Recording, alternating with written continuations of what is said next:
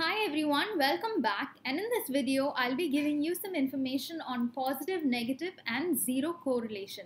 So I've taken a video on what is correlation and what is correlation coefficient. So you can click on the link given in the description box and you can take a look at that video. So now let's get into this.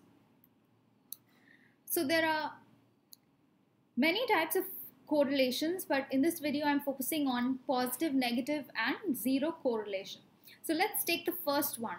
When can we say that there is positive correlation between two variables? So when we take this example, as production increases, sales also increase.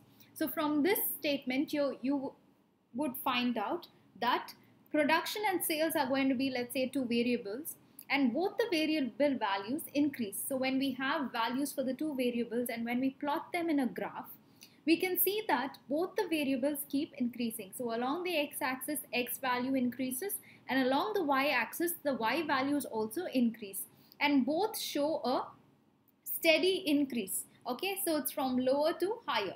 So when there is going to be a steady increase in both x and y values, then it's said to have a positive correlation. The next one is negative correlation. So now when you take this example, as price increases, demand decreases. So if you see here, price and demand are two variables, which is price is x and demand y. And the price, when you plot down different values for price and demand in a graph, you can see that as x value increases, y value is going to decrease. So therefore, when there's going to be this opposite direction of values, or the sum or the value of two variables, then we can say that it's a negative correlation, because ultimately the values are decreasing. So this is said to be a negative correlation. And the third type is zero. So zero correlation. Now take this example over here. Relationship between the age and the marks code. So you're having an age as a variable x and marks as variable y.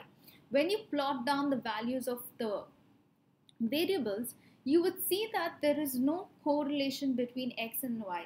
Everything is just dispersed out within an uneven and in a fashion where it shows no correlation or any pattern. So when you have correlations like this, it's said to be a zero correlation, because there won't be any relationship between two values. So this is about positive, negative and zero correlation. I hope you got some information on this. So if you like this video, please do give it a thumbs up. If you haven't subscribed, please do subscribe to this channel, and also do share your feedbacks. Thank you.